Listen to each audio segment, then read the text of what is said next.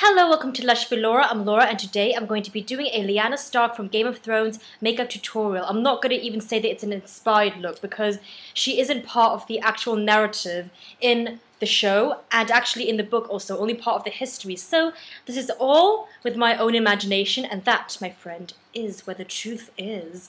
So first of all, I'm going to, after doing my foundation routine of course and priming my eyes, take this pink, almost white eyeshadow, and then with a flat eyeshadow brush, I'm going to be tapping this on my lid. And I choose this color because it's a cold color, it's a cool tone, and it's almost white, which will enhance the paleness of the concept of the North.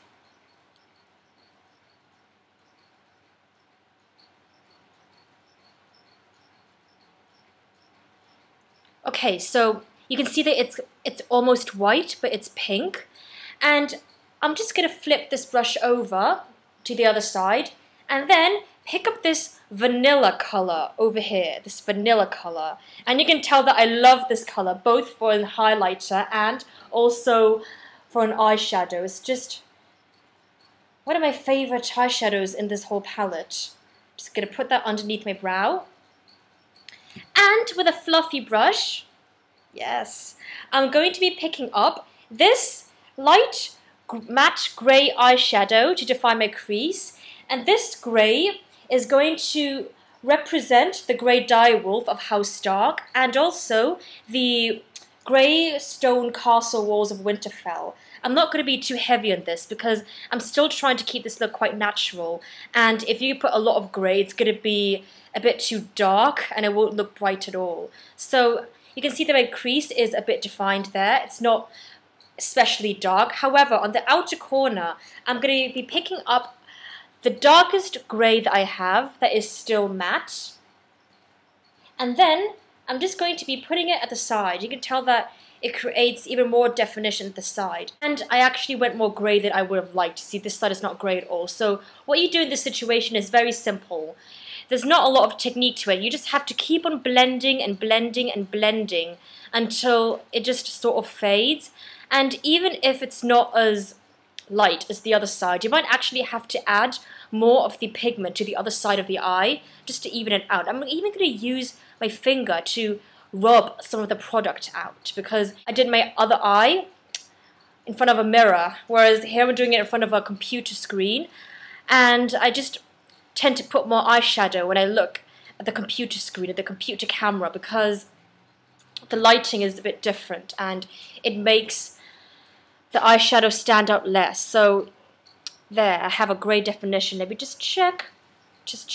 No.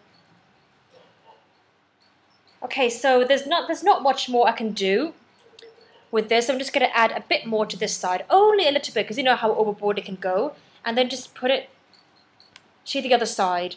And that's how you rectify the problem, really, is you just sort of blend and add and erase and blend and add and erase until everything is even and equal. Otherwise, it will look horrible. So, for the sake of this video, I'm just going to be blending that out later after I finish this whole video.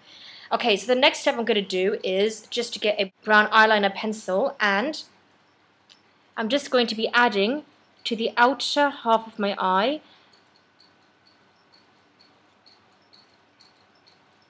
And I'm going to be blending it with an angled brush because I still want to keep this look fairly natural. So I'm not going to overload on the eyeliner.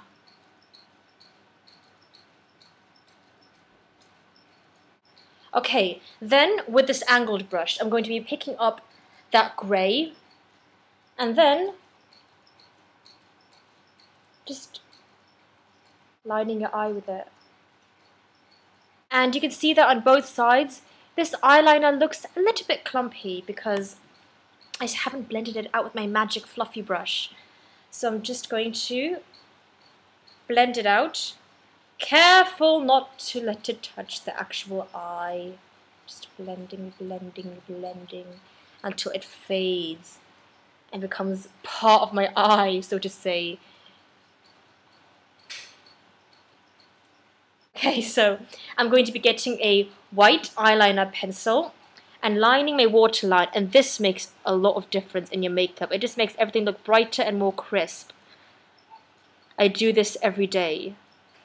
Very rarely would I choose to do a smoldering black waterline. You can see that it makes a really big difference. Makes everything look more crisp and better.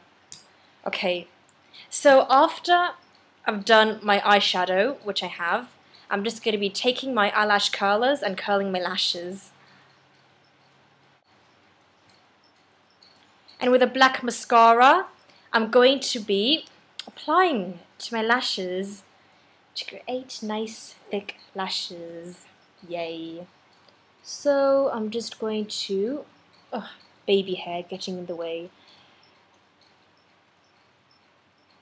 Be brushing this into my lashes and my other lashes too, just quickly brushing it before the curliness sort of droops.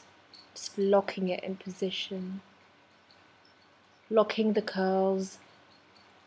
Mascara is kind of like hairspray for your eyelashes.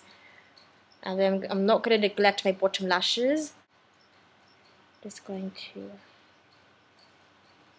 And as the last step, in order to keep this curl, because what I find is that because my eyelashes droop down and they're not curly naturally, after I curl and apply mascara, they just droop throughout the day, and one eye will droop quicker than the other, so I'm going to have one curled and one drooping. What I do to avoid this is to apply it on the top bit of my lashes too and curl it outwards so that it's coated on both sides of my upper lashes.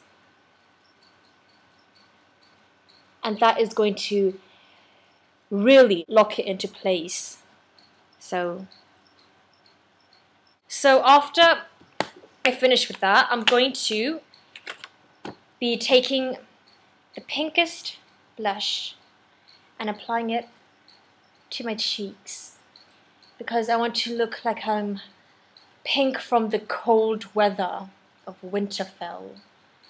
And also she's quite an active sort of character, so she's going to be flushing and blushing a lot from all the pretty athletic activities that she does, such as horse riding.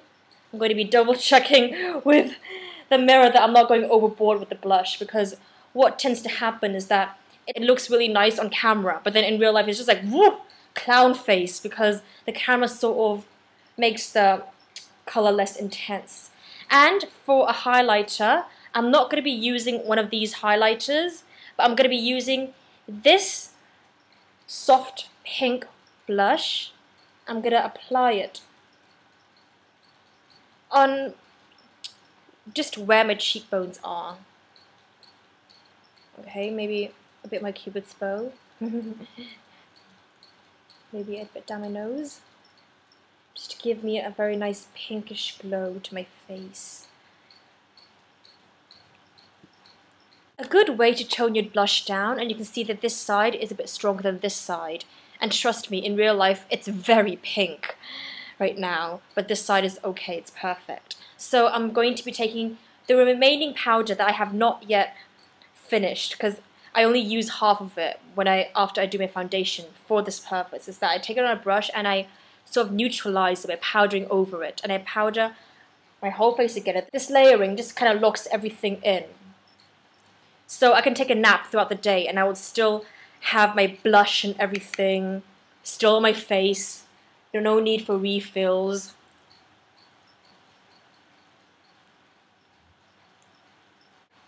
That is pretty much it.